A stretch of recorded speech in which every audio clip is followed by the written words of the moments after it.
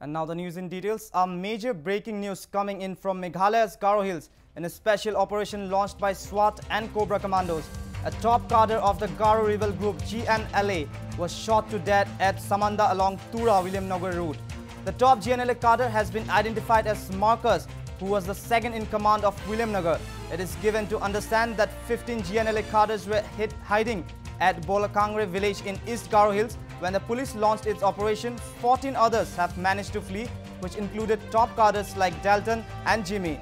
Meanwhile, Commander-in-Chief Sohan Dishira has given a statement to a local newspaper in Tura, Ashik Songbat, condemning the brutal killing.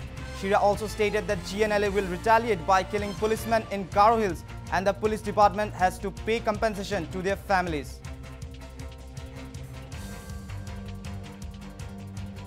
Well, a major breaking news has come in from Meghalaya's Garo Hills in a special operation launched by Swat and Cobra commandos. A top cadre of the Garo rebel group Gnla was shot to death at Samanda along Tura-Williamnagar road. The top Gnla cadre has been identified as Marcus, who was the second in command of Williamnagar. It is given to understand that 15 Gnla cadres were hiding at Bolkangre village in East Garo Hills when the police launched its operation. 14 others have managed to flee, which included top cadres like Dalton and Jimmy. Meanwhile, Commander-in-Chief Sohan Dishira has given a statement to a local newspaper in Tura, Ashik Songbat, condemning the brutal killing. Shira also stated that Gnla will retaliate by killing policemen in Garo Hills, and the police department has to pay compensation to their families.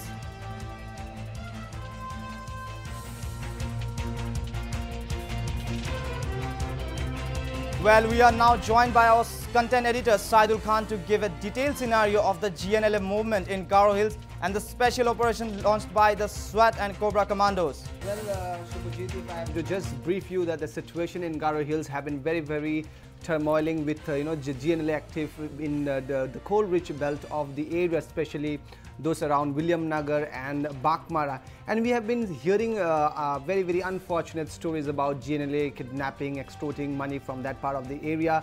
And the SWAT and the Cobra commandos have been launching various operations and have managed to gun down many of the top Gnla cadres. And I think this today's encounter in along Samanda and Williamnagar, that's a place where the operation had happened, and I think that's a significant move which we see by the SWAT and the Cobra commandos. Of course, it is very unfortunate that the 14 others have managed to flee, because we know that they were hiding in a village there called Bolkongre, and the police and the SWAT commandos were there to do their operation, and while they have come there, they could manage to gun down one of them out of the 15 who were hiding there, and the rest 14 have escaped. I think that's an unfortunate story which we hear, because the police in Meghalaya have been making effort to curb the insurgency movement which is there in Meghalaya, especially the Garo Hills, the coal-rich belts of Garo Hills, and I think it's a very significant move. But now we are getting that, unfortunately, the reaction which is coming in from Sohan Dishira, the Commander-in-Chief of Gnla, where he is saying that he will retaliate and create unrest and will attack policemen, and the police department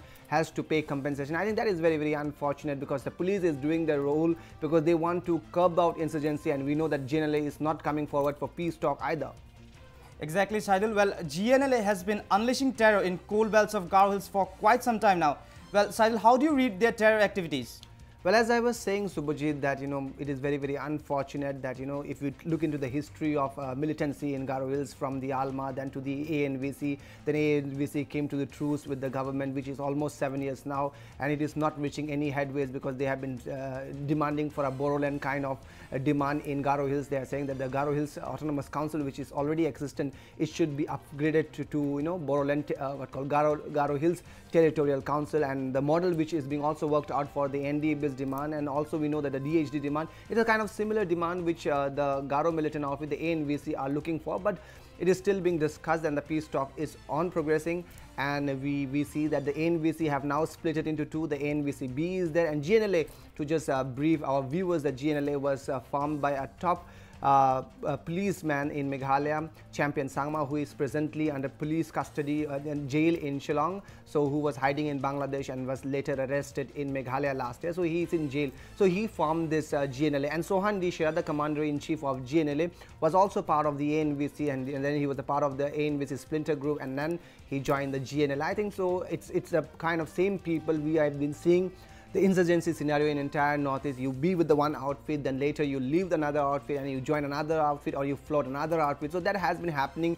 One group comes for peace talks and the other splinter groups goes into hiding and unleashes terror. So I think that has been continuing, and it's high time that the government, the people have to be conscious that they don't, if they don't want these activities, or because they are saying that they are fighting a rebellion, they are fighting for successionist movement, and as have been saying that they will be like the GNLA is demanding for a Garoland state, and I think people don't subscribe to such demands, but they feel that people are actually wants a separate Garoland in Meghalaya.